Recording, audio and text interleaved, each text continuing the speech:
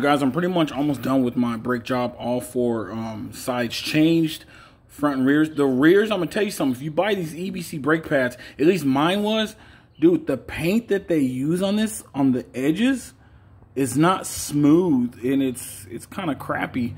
You can't fit it in there with the paint, so you literally have to sand the edge down just a millimeter. You got to take that paint off the edges. Just a little side note, maybe my batch was like that, whatever, but I have like a wood sander.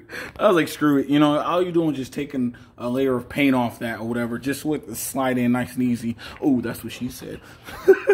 Catch y'all later. Peace.